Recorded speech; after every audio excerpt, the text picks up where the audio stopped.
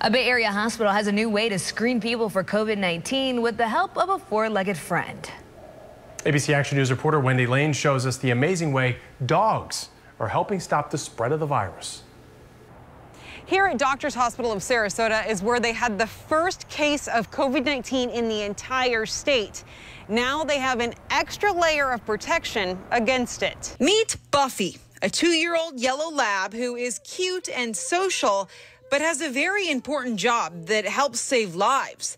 She's trained to sniff out COVID-19. It gives us an opportunity to go beyond just asking the questions and taking the temperatures. After hospital visitors go through the temperature check and initial COVID screening questions, Buffy sniffs the visitor. If she does not detect COVID, she passes the person by, like with these visitors.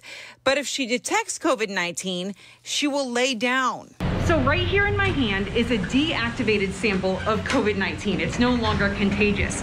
I'm gonna put it in my pocket and see how Buffy reacts to it.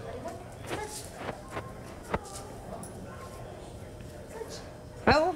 Just last week, Buffy detected her first positive visitor who took a rapid test and learned they had COVID-19. Hospital staff say the extra level of protection helps to make sure the patients stay safe. Sometimes people have it and they don't know it.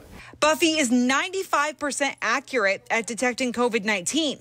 She comes from Southeastern Guide Dogs, where she's been training for months. They're training other dogs to do the same. And here's why the dogs are so good at it. Humans have 6 million olfactory receptors, where labs like Buffy have 300 million. If you use an analogy involving sight, a human could see 1/3 of a mile away, just down the block, while a dog would be able to see 3,000 miles away.